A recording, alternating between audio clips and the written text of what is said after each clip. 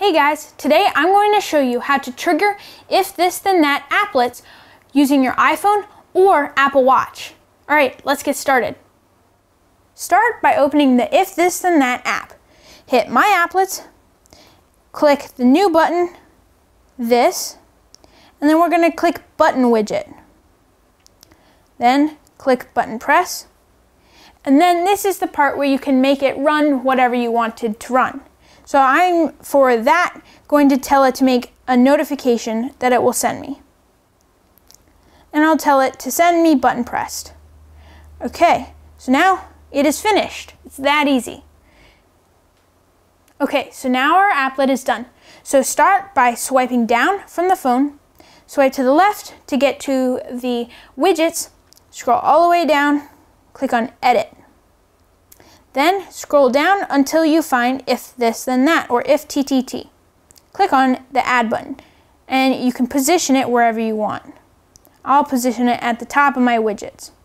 Click Done, and now you can run your If This Then That applets from your phone.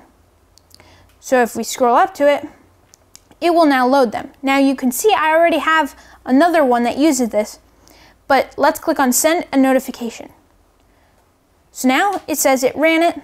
So now we wait for If This Then That to update itself and to send me the notification. As you can see, the notification has popped up.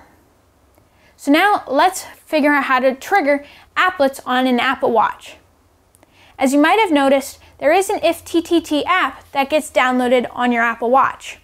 If you have that, open your Apple Watch and click on the If This Then That application.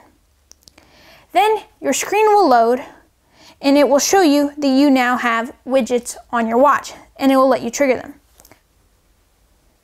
So if you look here, as you can see, I have the widget we just made. So if I tap, oops, my watch went to sleep. If I tap on it, it will run it.